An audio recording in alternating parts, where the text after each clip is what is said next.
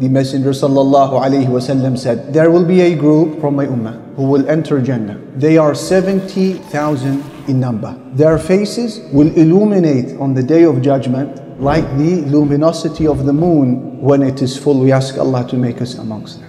Who are those 70,000? There is another hadith. The Messenger ﷺ said, the nations were presented to me. How and when did he see this? Was it during the Isra wal Mi'raj trip? Was it a dream that he saw? Allah knows best. What did he see? He saw a prophet, and with him was a few people. And I saw a prophet with one or two people alongside of him. And I saw prophets, and they were standing all by themselves. Imagine a prophet sent by Allah subhanahu wa ta'ala to a community to give them da'wah, aided with wahi, connected to the heavens, communicating with angels, and not a single person accepts his da'wah. He comes on the Day of Judgment with 0 followers. What happened next? He said, sallallahu alayhi wasallam, when all of a sudden I saw a huge crowd, and my assumption was that these were my ummah. And it was said to me, no, that's Prophet Musa and his people. Then it was said to me, look into the horizon. I looked into the horizon, I saw another huge gathering. Then it was said to me, look to the other horizon. I looked, he said, another huge gathering. And it was said to me, that is your ummah. And amongst them will be 70,000 Muslims whom Allah will allow to enter Jannah without any prior accountability or suffering. Imagine all of the difficulties you have read and heard about the Day of Judgment, the horrors of that day, the length of that day, the sweating of the darkness of that day, the fear.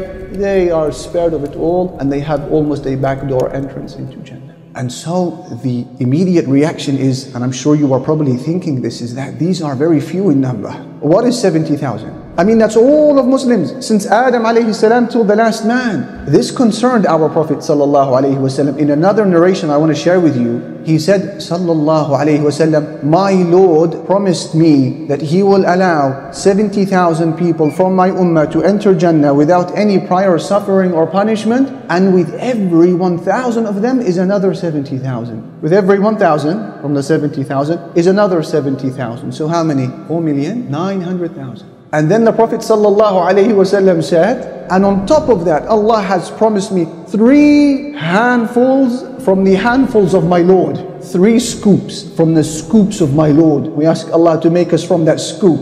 Umar radiallahu anhu, when he heard this, he said, Allahu Akbar. He understood what this means. There is a huge hope. And meanwhile, our Messenger ﷺ went back into his home. He didn't tell them who these 70,000 are going to be. So the Sahaba began to speak. Who are they? Some of the Sahaba said, maybe they are the companions of the Prophet Muhammad ﷺ. Other Sahaba said, perhaps they were those who were born Muslims, and so they never engaged in paganism, idolatry. And they mentioned other opinions. Then the Prophet ﷺ came out. He said to them, what are you discussing? They said, we're discussing the 70,000 you spoke about, the Messenger of Allah. And then now he tells them who they are. Listen carefully.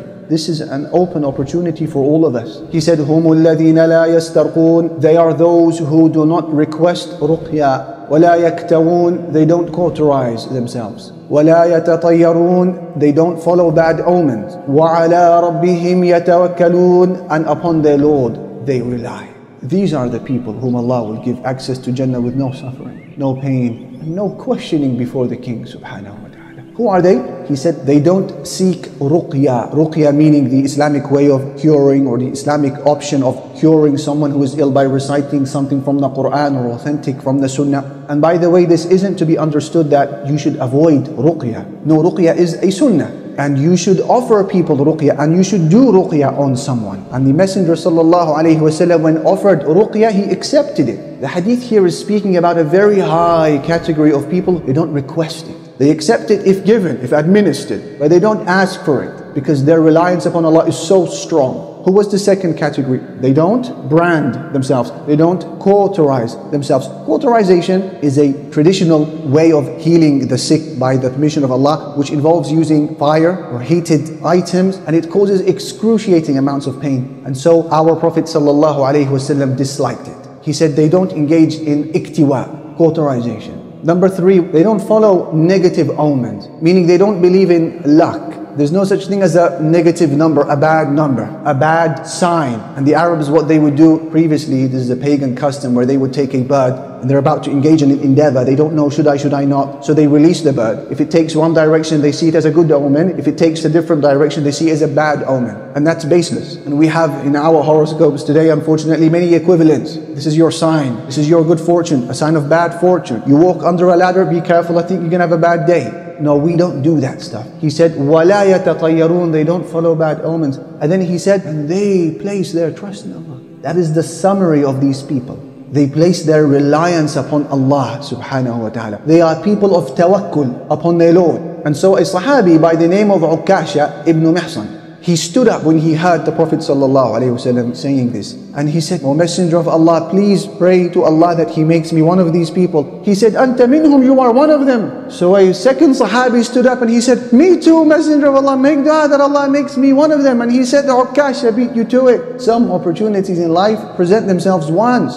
Reliance upon Allah subhanahu wa ta'ala. It is an action of the heart, where a Muslim truly realizes that Allah Jalla Jalaluhu is in control of the universe, so the heart settles and all pessimism and anxieties and illusion and paranoia and OCD is flushed out, because you realize that Allah is the most mighty and upon Him reliance should be placed. What is tawakkul? Imam Ibn Rajab al-Hanbali, he said tawakkul, reliance upon Allah Jalla Jalaluhu, is a state of the heart when it truly relies upon Allah in reaping the good it wants or repelling evil with respect to matters of deen and dunya. Any good that you want, any evil you want to repel, pertaining to dunya or the hereafter, when you do that, i.e. you say, Ya Rabb, I trust that you will help me fulfill it, you are a Muslim who has exercised tawakkul. A second definition was given by Al-Jurjani. He said that tawakkul is a state of confidence in what Allah possesses. And it's when you give up hope in the possessions of people.